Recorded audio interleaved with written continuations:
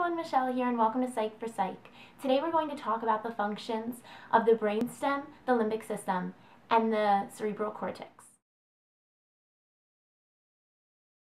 The base of the brain consists of four main parts: the medulla, the pons, the reticular formation, and the thalamus. The medulla and pons make up the brainstem. It's important to note that the primary function of the brainstem is basic survival functions. The medulla controls your heartbeat and breathing. An easy way to remember it is to link the words medulla and medal. A medal is on a necklace around your neck, and the medal hangs above your lungs and your heart. Hence, the medulla has to deal with breathing and your heartbeat. The pons help coordinate movement such as walking, running, crawling, and climbing. Next on the ladder towards the brain is the reticular formation. This area of the brain is associated with arousal and alertness. Next comes the limbic system, which we'll talk about in a minute, and then is the thalamus. The thalamus is the bridge between the higher brain regions and the body. It directs the messages of the body to designated spots in the brain. Imagine it's like a mail carrier who delivers mail to each house respectively.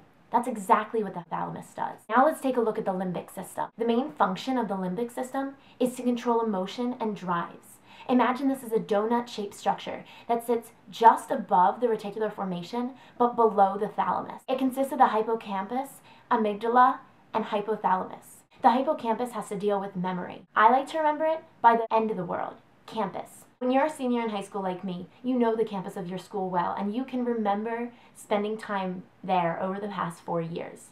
Hippocampus, memory. Next is the amygdala, which is fear and anger. I'm so afraid of how angry I get when I don't remember what the amygdala is. The hypothalamus controls maintenance within the body, such as eating. It directs the pituitary gland, which controls the endocrine system in the body, and it's associated with reward and emotion. The top of the brain is the cerebral cortex, which deals with processing thoughts, information from the body, and stimulus from the senses. It has two hemispheres, the left and right hemispheres. The left hemisphere controls the right side of the body and is associated with math, puzzles, critical thinking, and logic. The right hemisphere, which controls the left side of the body, is associated with creativity, intuition, and open-mindedness. At the back of each hemisphere, there's a structure known as the cerebellum. This has the nickname, the little brain, because it actually looks like a little brain. The cerebellum controls movement and balance. That's all we have time for today. Thanks for watching. Please comment, rate, subscribe, and stay posted for the next biological psychology video. Bye!